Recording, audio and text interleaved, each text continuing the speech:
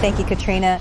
This morning, we now know what caused I-35 to shut down last night in New Braunfels. New Braunfels police are saying a person was killed in a hit and run. It happened around 8 yesterday evening on the Interstate at FM 305 overpass near the Buc-ee's. Police say a large vehicle hit the person and did not stop. Now, several other cars on I-35 hit the victim as well.